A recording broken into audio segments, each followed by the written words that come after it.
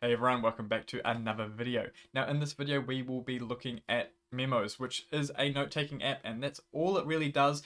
And if you're like me and you love self-hosting and you're just looking for those services that just do what you need it to do, this is what you're looking for if you're looking for a note-taking app.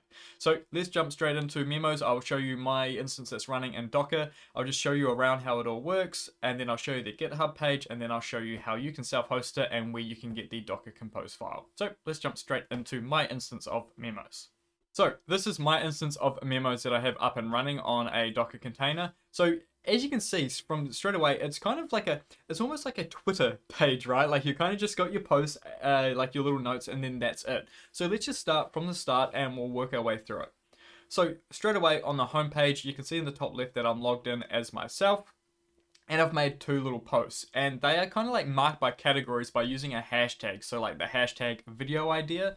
And then we've also got whether or not you want them public or private. So you can see kind of up here, so if people aren't even logged in and you maybe want multiple people being able to access this and make notes and share things like that, then you can make it public to everyone. And then those public posts, they kind of show up under the Explore tab, but that's kind of jumping ahead of ourselves. We'll just backtrack a little bit.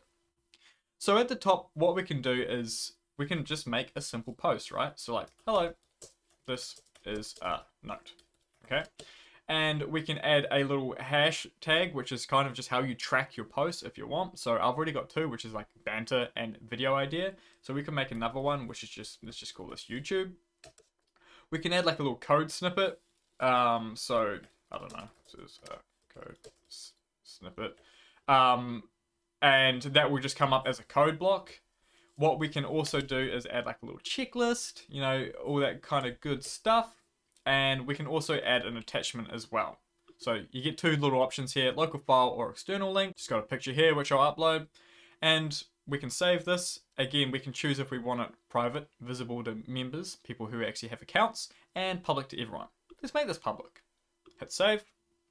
And what you can see now is all those sort of sections, right? So we've got the image, we've got the little list that we didn't put anything in. We've got the code snippet where you can put code, of course, and your general note. So, and on the right hand side, you can see how we can track those tags. So if I wanted to see the YouTube ones, we can click here and it'll filter it down. Video ideas, filters it down, and banter, I have none, so nothing pops up, okay? And you can tick the same tag again and it will show everything.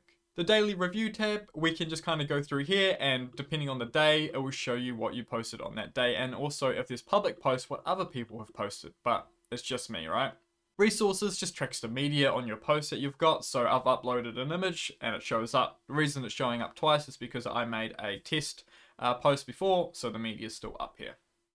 If we go explore, again, so Explore will show you the public posts.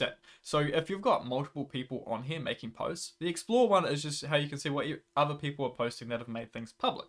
So you could use this for like a small team, or if you're working on something and everyone kind of wants to share notes.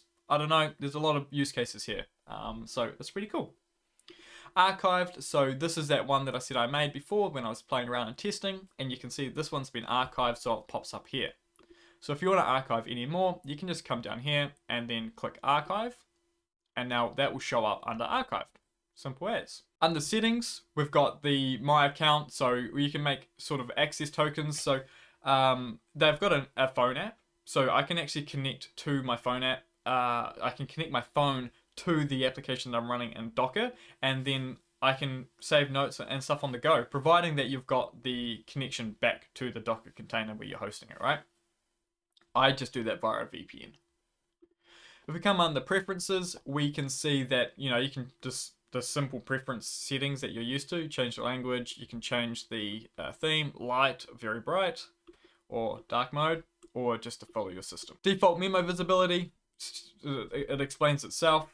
Daily review time offset, that's this one up here, the daily review. I don't know really what the offset does. I guess if like the time zone or something isn't quite right and you need to offset the time, I'm assuming, I don't know. And then the double click to edit. So if you double click a post, you can edit it. And another really cool thing is you can actually set up a Telegram bot. So you can, I believe you can message the Telegram bot and it will make a post for you. that feeds back through here, which is pretty cool. If you want to manage users, this is where you can manage them. System settings. So this one here is kind of where you can see your version, see how big your database is, and then just some tweaks that you want to do. You know, do you want to allow people to be able to sign up, disable the password login, so if it's just kind of self-hosted internally, you don't need to worry about passwords. Again, all of this stuff kind of speaks for itself. Under storage, we can see that we're just using a local database, but if I wanted to use an external database, I could as well. And then we've got the single sign-on. So if you wanted to actually create your own single sign-on, so rather than using the local user accounts, you can do that. So yeah, you can definitely set this up if you want. So it gives you plenty of options, but again, it's just focusing on that one thing you need it to do, which is note-taking, right? You can make it more complicated or complex, I should say, as you like, or you can keep it nice and simple and run it internally. So that is essentially it. So I'll quickly show you the GitHub page, and I'll leave a link in the description, and then I'll show you the Docker Compose so you can spin this up for yourself. And you can see here, it's all open source, all that good stuff. Their main website here, which is Use Memos, which will show you all the information you need. Again, a link to this will be in the description. And you can actually get a live demo of this if you like. So if you click on live demo, you can just have a play around yourself. And I believe they give you the credentials. Yeah, they do. So you can hit sign in and you can play with the memos without even setting it up yet, just so you can get a feel for if you like it or not. Cool. So you can see, yeah, you can play around and yeah, get a feel for it before you install it yourself. So the main thing that we're probably wanting to look at is how do we run this ourselves? So I have a Docker Compose file. So if I just go nano Docker Compose, very straightforward. Okay. So under services, we've just got the one service, which is Memos, and we are using the image, and then we're just naming the container Memos, and we just have a volume set up, which is Memos here, which is mounted into the Docker container to store all of our data and our configuration, and it's just on port 5230. Okay, so I'll show you how to stand this up and the command to do. I've covered this many times, but for those that are interested in, hey, I have the compose file, how do I stand it up? It's very straightforward. So we can just do a docker compose up-d. You hit enter, and everything in that compose file will start up, and then you go to your IP address on port 5230. As you can see here, my IP address, port 5230, and you'll hit your Memos page, and you'll be good to go. So yeah, that's pretty much it. Nice and simple. So this video was very straightforward, and sometimes that's just how self-hosting is, right? Especially when you're using Docker and containers and Docker Compose. You get your Compose file, Docker Compose up, log in, hit the service, do whatever you want, and you're good to go. So that's how it is with Memos, and I'll leave all the information you need in the description of this video. A link to my book stack where you'll find the Compose, so that's why if you see a link to the Compose, it's going to a book stack.